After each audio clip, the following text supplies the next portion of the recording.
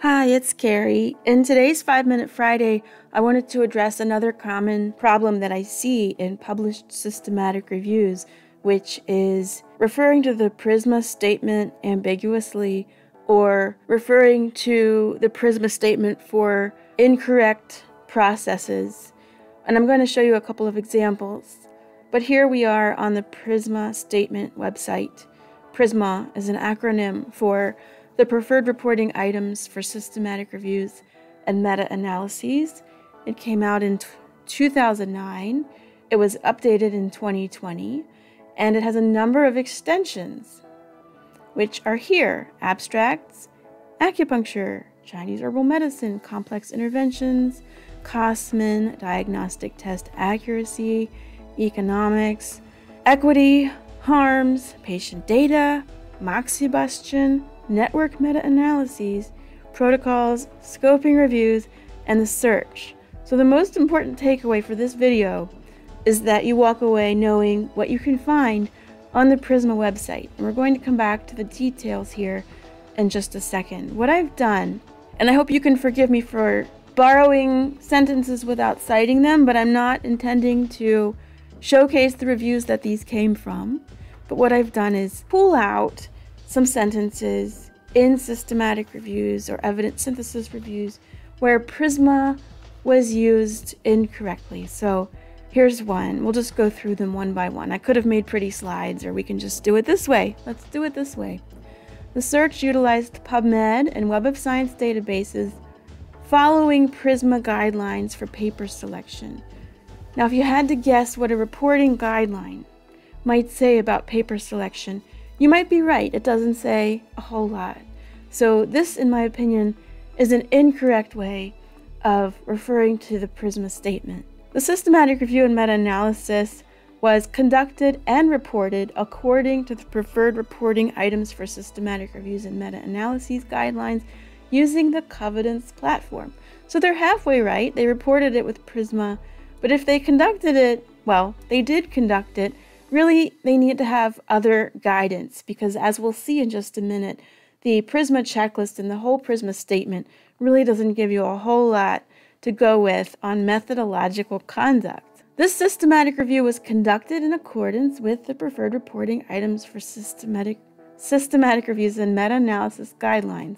Again, it's just a shout out to PRISMA without seeming to understand what PRISMA is. How did you conduct your review with the reporting guideline? So it's just kind of silly.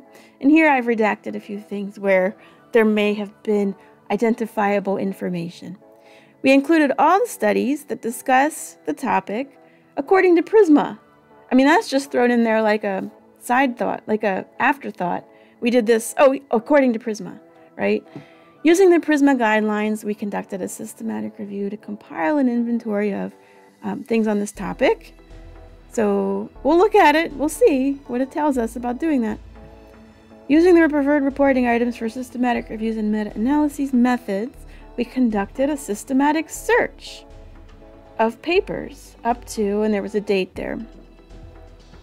The PRISMA guidelines were used to conduct the literature search. Okay, it doesn't tell you a whole lot. There's only one item on the PRISMA guidelines about the literature search, and then there's an extension for searching. A comprehensive search of major databases was conducted according to the PRISMA guidelines. Again, an incorrect use of the reference for PRISMA.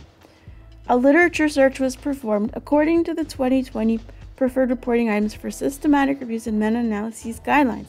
Again, it doesn't tell you how to search. So let's look at two that had it right. They're down here. These two had it right. This systematic review was reported following the PRISMA guidelines. Great, that's all we needed to know. And in fact, that's all the PRISMA guidelines really do for authors, is tell you how to report your review. And then this one's a bit more detailed, but it's still perfectly wonderful. A scoping review was conducted following the JBI methodology and reported according to the preferred reporting items for systematic reviews and meta-analyses, the extension for scoping reviews guidelines. Perfect. That is all we need to know, and they've referenced it correctly.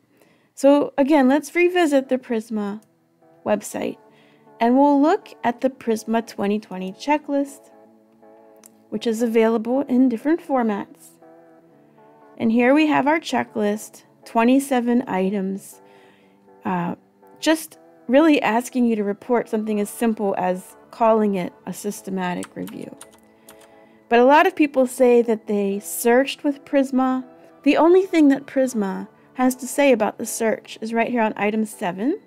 Present the full search strategies for all databases, registers, and websites, including any filters and limits used.